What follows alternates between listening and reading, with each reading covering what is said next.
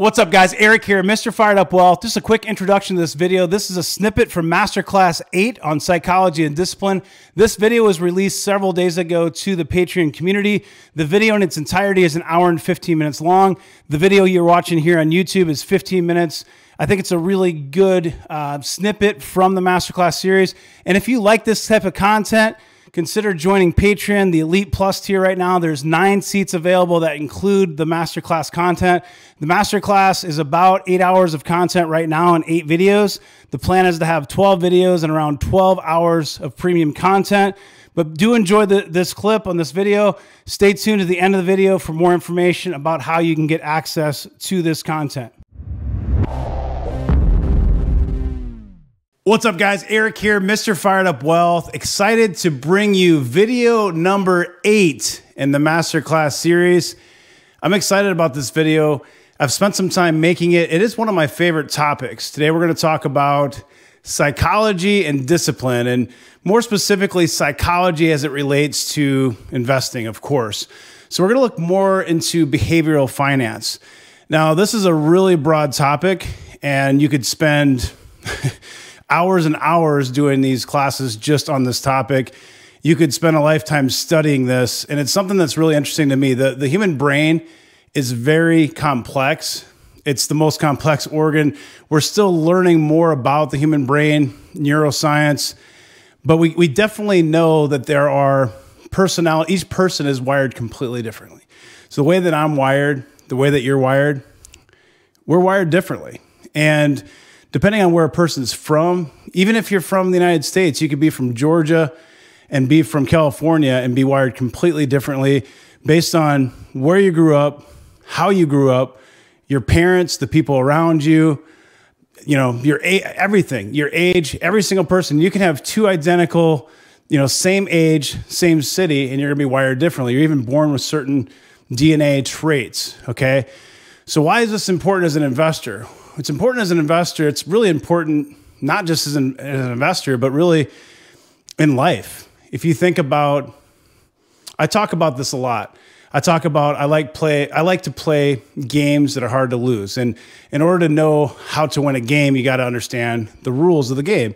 And I often talk about how if you understand the rules of Wall Street, it makes it a lot easier to play the game and to win. At least have an understanding of it so you're not scared out of it. And that's where that fear comes in. We talk about fear. We talk about discipline. We talk about, fear of missing out, all those different things. And a lot of the stuff we're going to talk about today will tie back into the top 15 investing rules. I'll get more to that in a second. But the point here I want to make is that if you think of psychology and discipline, it's not just for investors. It's for traders, but even beyond the stock market and beyond finances. It can help you in your regular everyday life. It can help you in sports. Think about if you want to lose weight, if you want to work out at 5 o'clock in the morning, it takes a lot of discipline to be able to do that every single day. And if you understand your brain and how you're wired, and you understand the psychology behind how you're wired, it makes it a lot easier to have that discipline. So what we're going to focus on today is going to be essentially behavioral economics, and we're going to talk about things like biases. We're going to talk about portfolio structure. We're going to talk about basically the way our brains are wired so that we can understand our brains a little better, not only as just a human species, but each individual and how your specific brain is wired differently than mine. And if you can understand just generalizations, how the brain works, and then try to understand your own brain a little bit better, it'll help you be a better investor, make more intelligent decisions, and not make as many mistakes. I'll give you one example. So let's just say we're going to play a game, and the game is, the game of life. And I'm going to tell you that, investing is not that complicated. Assuming you invest in a diversified portfolio, that you do a little bit of homework, a little due diligence, that you can invest in the stock market and become very wealthy over time by having discipline and saving a percentage of your income and having that grow and compound over time, and you'll have a lot of money. But before we start the game, I tell you that now there's going to be bumps along the way. There's going to be times where the market runs really hot and you're making a lot of money in a short duration of time, just like we did recently here in the beginning of 2021, there's gonna be times when the market sells off and it seems scary, maybe painful. But at the end of the game in 20, 30 years, you're gonna have a lot more money. And you know exactly what's gonna happen because I'm telling you that there's going to be times where the market's gonna sell off, where you're gonna have fear, you're gonna second guess, like, well, what if the whole market goes to zero? Like, what if I shouldn't have been doing this? Why did I do this? I'm gonna tell you that you're gonna do that. This is gonna happen to you, but you're still gonna end up with a lot more money in 20, 30 years and probably be very wealthy.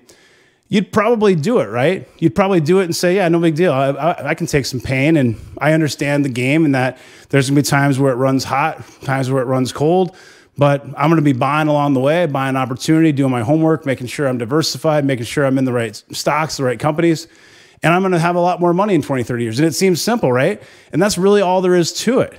But the problem is this: our brain wants to live in the moment all the time. It's hard for us to think about 2 years, 4 years, 5 years, 10 years down the road. You're focused on right now. What if the market goes to zero right now? What if it goes lower?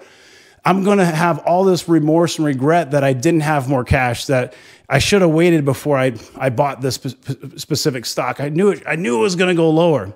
All those things are natural human emotions, and they're biases that we're going to cover in this video.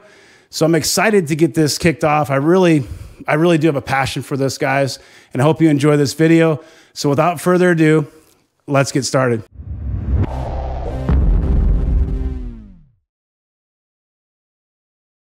All right, guys, let's get this party started. Masterclass number 8. This is going to be a good one, guys. Stock market investing, psychology, and discipline. This is a really good topic, not only for investing, but just for general life.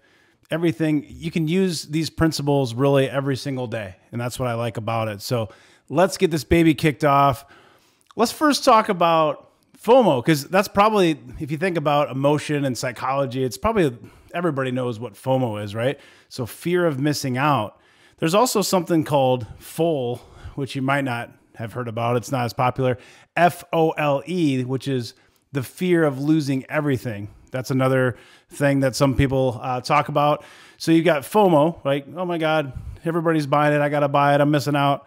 And then you got fear of losing everything. The market's going down. Oh my God, what if it goes lower? I'm going to sell, and I'm gonna panic sell. So, you know, you've got one extreme and the other, right? So rule number 3 of my top 15 investing rules that you saw in the previous video. Well, if you remember, rule number 3 is no FOMO, no fear of missing out. If it runs, let it run. Don't chase it. Control your emotions. Now, you're going to notice as we go through this video that almost everything we talk about can be tied into one of the rules later. So this is why I said earlier in the introduction, psychology is really important as a long-term investor. It's probably the most important piece. And all of the rules, for the most part, you're going to be able to look through the rules at the very end of this video. We'll go through the top 15 rules, do a recap, and we'll talk about each one, and it'll make a lot of sense. Like, wow, this all ties together. And I think we're kind of bookending it with, we're talking about rule number 3 right now, fear of missing out. At the very end of this video, we're going to talk about all the different investing rules, the top 15 investing rules, and how all the different things we talk about in this video tie into those investing rules. So when you think of psychology and discipline, we just talked about FOMO, and this is interesting. Can you guess who quoted this? The investor's chief problem, and even his worst enemy, is likely to be himself. This is Benjamin Graham, who, if you remember in one of the previous videos, we talked about. And let's just look at something here really quick. So 3 things, right? So all of us are really wired to think exclusively, and we're all wired different, okay? We look for instant gratification just as human beings. We want instant gratification. We don't want to wait, which is why it's so easy to see some of the habits that we have, especially as retail investors and as new investors and some of the younger investors, because it's really cool to see the Lambos and, you know, try to get rich quick overnight, get instant gratification, buy a stock, and literally have the stock go up every day for the rest of your life and never go down again. That's, you know, instant gratification. Or buy a stock today and it goes up 20% tomorrow. That's what we all want. That's what we look for. We all think that we can do it. We all have confidence that we can. We'll talk about overconfidence later. But that's really what it comes down to, is we want instant gratification as human beings. And if we can understand that that's how we're wired, but that might not be the best way to think, that can be an advantage to us as an investor. We also take part as human beings in what's called herd behavior. And I'll go into more about what that means. It's pretty self-explanatory, but you even see it in nature with birds and with other animals. You know, we never think that we're actually partaking in the herd behavior, because we all think that we're smarter than everybody else, but oftentimes we end up jumping into the herd behavior. And a lot of times FOMO is part of the herd behavior. Everybody's jumping in into one name. Palantir, yeah, let's, run it up. It's, or GameStop, or, any stock you want to think of, but there's some herd behavior going on some of those retail type stocks that we invest in. So if you look at one of these, you've seen one of these charts before, right? And it kind of starts down optimism, right? And then it goes excitement, thrill. Wow, I feel great about this investment. I'm so glad I bought all these stocks like, Datadog and CrowdStrike, last year, and they're going up every day. Euphoria, in February, we had this euphoric stage, like, oh my goodness, it's going to keep going higher to the moon. We're all going to be millionaires tomorrow. Well, that's the point of maximum financial risk. That's when you don't want to be buying. This is when you're buying stuff way over the moving averages. You're buying stuff that's just, way expensive on the PE ratios, price to sales ratios. It starts to sell off. Now we've got anxiety. We've got denial. And at denial, we that's a temporary setback. I'm a long-term investor. Everybody wants to tell themselves that they're a long-term investor. But if they're new investors, they might not really know what that pain's like. And I'll tell you a quick story before we go on here. I'll tell you a quick story because I think these stories are helpful for you guys. I've been investing for over 20 years in the stock market, and I was part of the .com, crash, but I didn't have a lot of money invested. I was pretty young then, right? So it hurt, but it was like, it didn't impact me the same way. Then you had the 2008, 2009, financial crisis, and the whole mortgage meltdown and everything. That hurt pretty bad, and it hurt for a long time. And it wasn't a quick recovery. It wasn't like, March of 2020 where it was like sell off and then it kind of rebounded quickly, a V-shaped recovery. The 2008, 2009, if you weren't around, that was pain, and it actually, the market started going up, and then it basically faked out and dumped and went lower. And it was, I had people that I knew that were literally liquidating their 401ks at the lows, putting money under their mattress, saying it was going to go to zero, banks were going to collapse, all this stuff. There's a lot of fear. And they say when there's blood in the streets, that's when you buy. And if you would have bought at those lows back then, we had a huge bull market that ran for, 10 plus years.